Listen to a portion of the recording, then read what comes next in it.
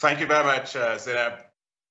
Your Excellencies, heads of state and government, honorable ministers, distinguished ladies and gentlemen, I wish to thank you immensely for making the time to join us at this Leaders Dialogue on Feeding Africa, a critical dialogue for the development of Africa. The African Development Bank is pleased to co-organize this event with the International Fund for Agricultural Development, IFAD. The president of IFAD, my dear friend, Mr. Hongo, and I most appreciate your honoring our joint invitation. It's great to see you, Tony Blair, former Prime Minister of the United Kingdom. Your Excellency, COVID-19 has wreaked havoc.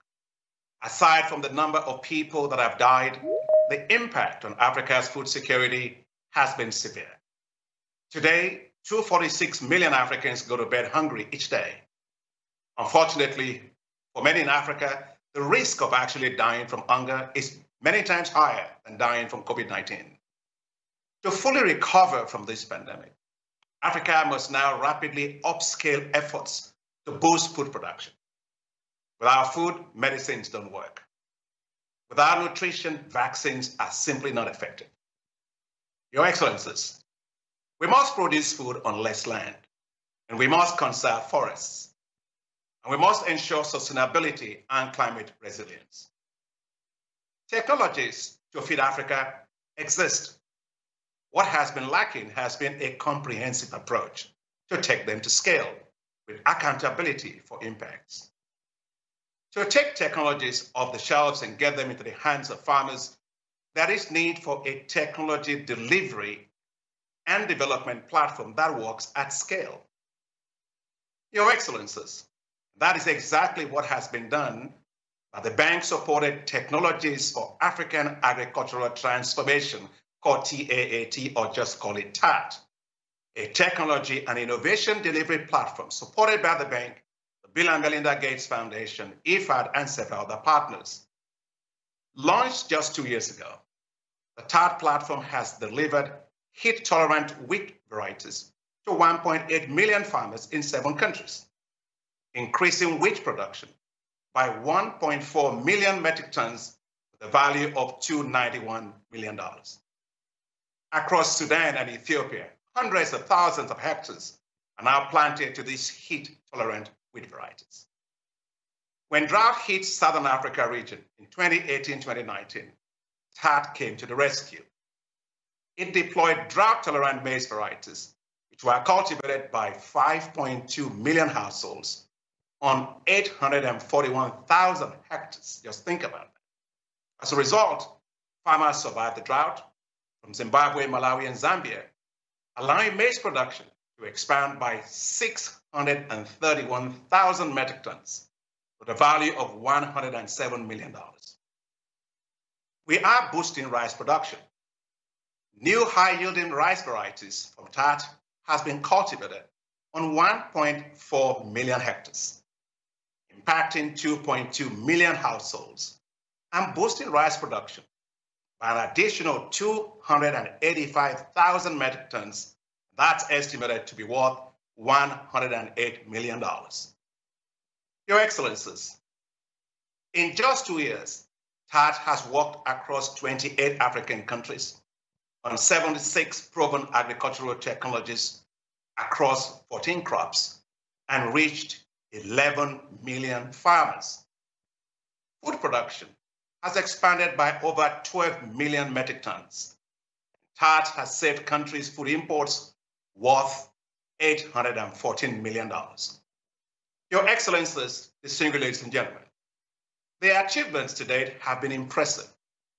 We must now go to scale to feed 1.4 billion people in Africa, taking advantage of the market opportunities provided by the African Continental Free Trade Area.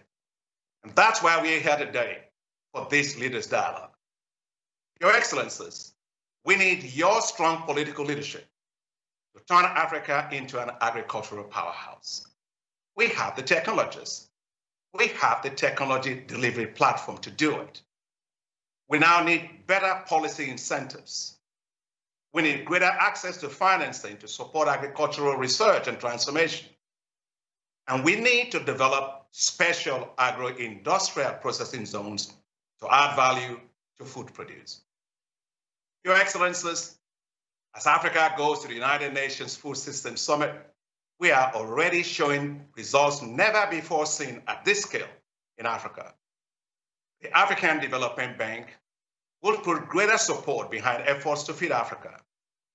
The African Development Bank will invest $10.4 billion over the next 5 years to boost the development of agricultural value chains and food production in Africa. The bank will also invest $1.6 billion in the next 5 years to support 10 strategic crops to drive food security. We will do our part, but greater amounts of resources are needed to feed Africa. So, Your Excellencies, partners, friends of Africa, let us now forge today a stronger partnership, a partnership for greater scale, a partnership to take technologies and innovations to hundreds of millions of farmers, a partnership to develop markets for agriculture, a partnership that unleashes the creativity of the youth and women in agriculture, a partnership to use agriculture to create decent jobs and wealth for Africa.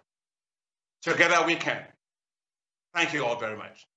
Yeah, it's interesting that you mentioned the issue of Gavi and all that. The difference between getting vaccines and therapeutic medicines out is that those are largely communicable diseases. Now, hunger is not communicable, and therefore it's very difficult to do that way to box and just where you get this and you roll it out.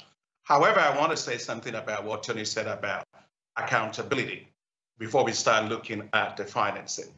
There needs to be political accountability for hunger. I think just like we have 246 million people that don't have access to food is unacceptable. So there has to be political accountability for hunger. But then there has to be financial systems accountability to ensure that we can deal with that. And so we have the technologies. And Tony was just talking to you about in your country, the issue of the heat-tolerant wheat lines that we got that. Through this TAP program, we were able to deliver 65,000 metric tons of certified seed of those things, Tony, to them in Sudan. Now, just to break it down for somebody who doesn't understand what that means in agriculture, if you take an A380 aircraft, that's the largest aircraft you have, passenger aircraft. The people, the fuel and the cargo is about 98.4 metric tons. So you're talking about 660 A380 aircraft lying on a landing strip. That's the kind of impact you have. And that has allowed them to actually increase food security by 50%. Now, how do you take these kind of things to scale?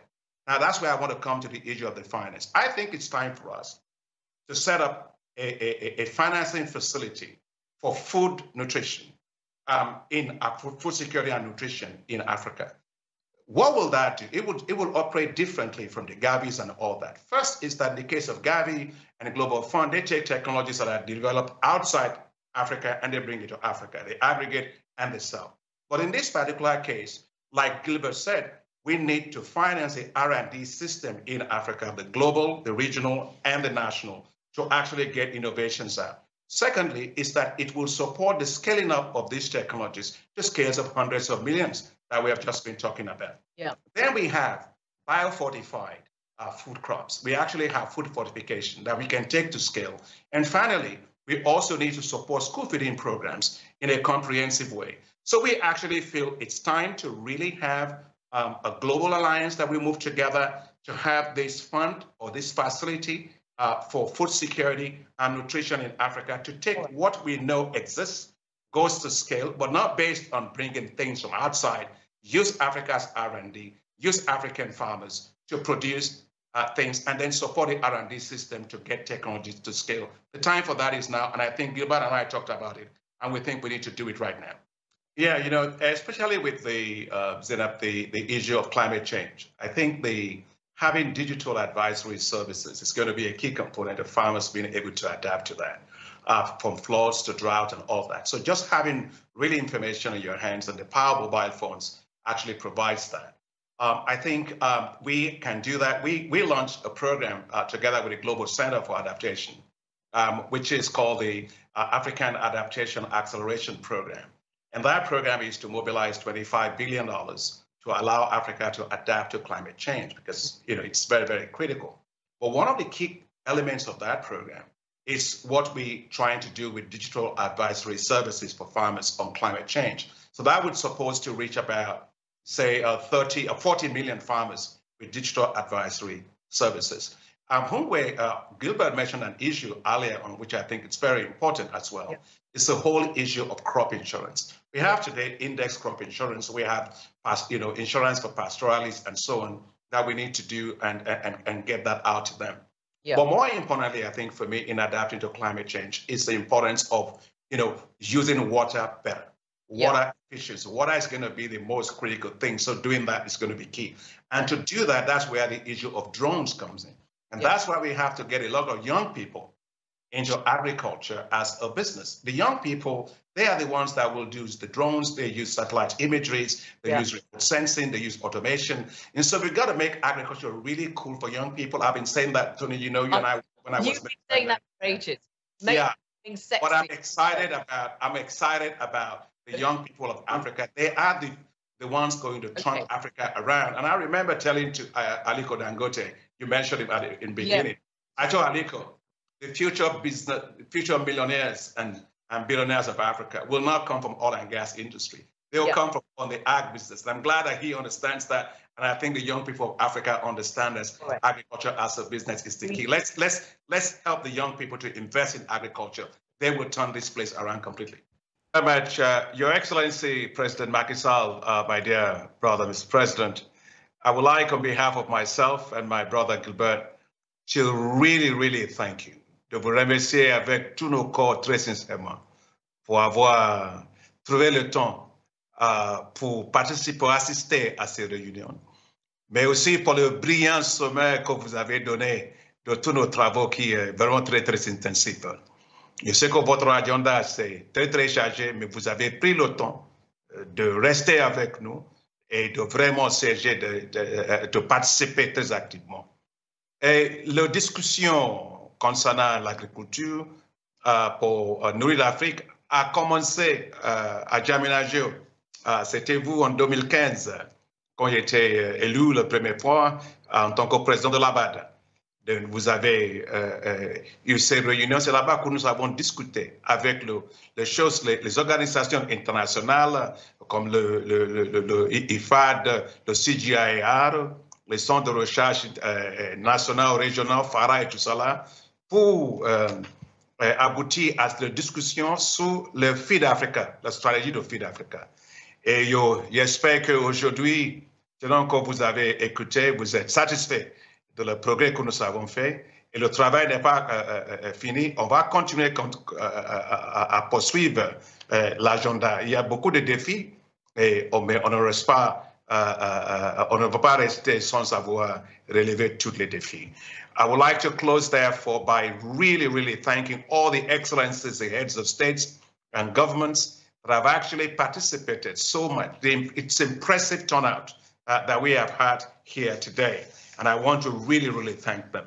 And I will just close with two statements from the heads of state. When the president of Mnangagwa of Zimbabwe said, he said, and I quote him, a farm foundation has been established for sustainable growth of our agriculture.